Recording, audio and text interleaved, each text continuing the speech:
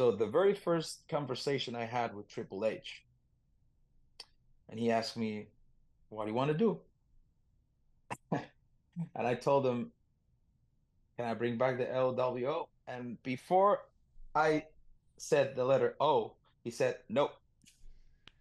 Uh, I want you to be you, and I want people to see you and not think of anybody else. I want you to think of something. You want a group? We can do a group, but write something down, think about it, give it to me, and we'll see." Uh, so that kind of shut down my initial desire. But Triple H was right. The time wasn't right. It wouldn't have been what it is right now. And also, it needed a very important ingredient,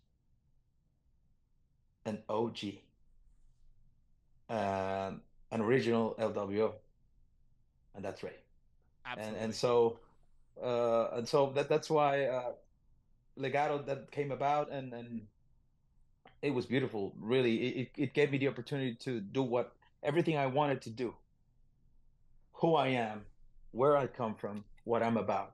And that's what I did every single time I was out there. Every promo, every backstage, every scene, every feud, every rivalry was letting people know that I'm all about lucha libre, that lucha libre is about tradition, heritage, culture, familia.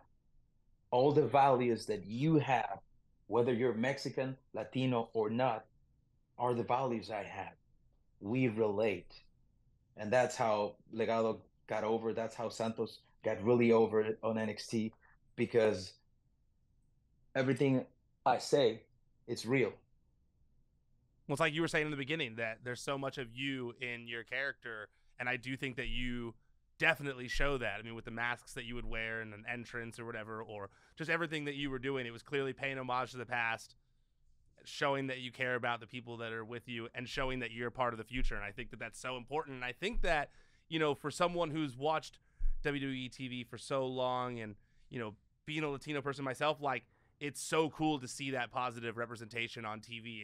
And people always talk about representation being important these days, and I think that a lot of times, and I'm not like, a lot of times Mexican representation doesn't get, or Latino representation doesn't get the same level of importance. I think that sometimes, and sometimes there is a big like lack of that, in the MCU or whatever. And I think that when you have someone like you and your group on TV that really puts it in a positive light, it's definitely something that I, as a viewer, I'm really happy to see.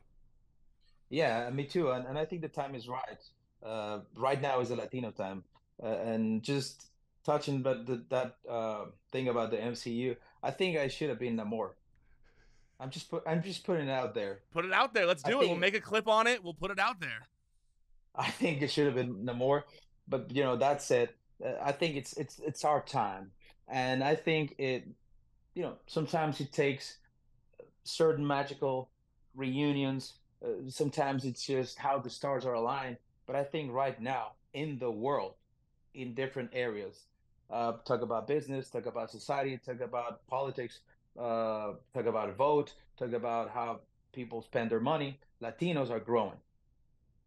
Having the LWO just now, I think, is a perfect timing for it to have this representation. Latinos in the USA, Latinos in Central and South America, Latinos around the world.